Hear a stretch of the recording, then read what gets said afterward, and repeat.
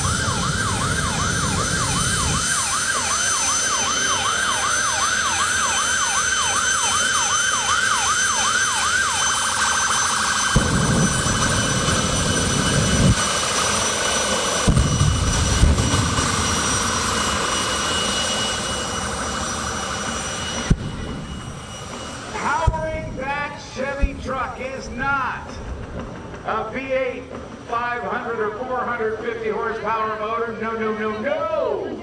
It is the Westinghouse or Pratt & Whitney version of the J-34 jet engine that was actually used to power the United States Navy's first jet trainer, the T-2 Buckeye, made out in Columbus, Ohio, home of the Buckeyes.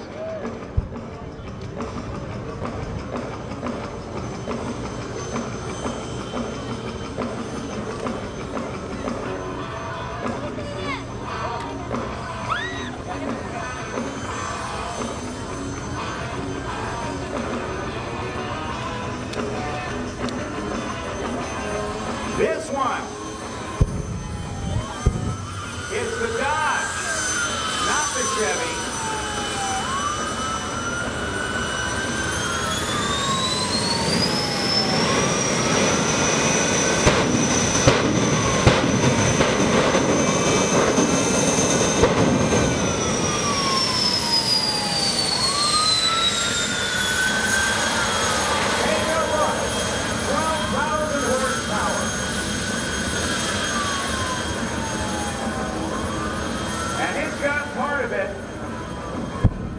Of that jet engine that didn't exist in the original engine on the T-2 Buckeye jet trainers. And that's an afterburner. And that allows him to pour raw jet fuel into the exhaust and help him power up to over 350 miles per hour. The original cost of that engine to the U.S. government was over $1 million.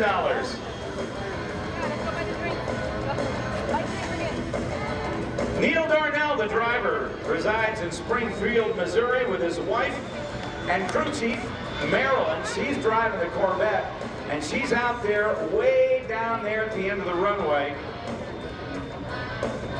getting ready to do a demonstration of the speed of this Dodge. In May of 2005 at an air show in Florida, Flash Fire set a new speed record for jet trucks at air shows with an unbelievable speed of 375 miles per hour. On acceleration, Neal will experience up to 6 times the force of gravity, but then as the huge parachute opens to slow him down, slowing it from 350 miles an hour to 250 miles per hour in just 1 second, it's 9 negative G's slamming him forward into his safety harness.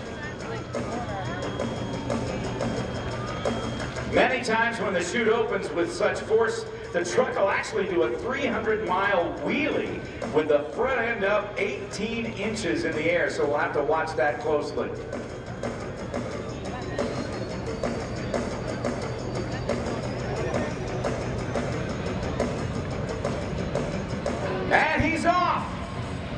There's 100, 120, 152, 225, 275, 325, 330, 338, 338 miles per hour. How about that? Put your hands together for the flash-fired Dodge jet truck.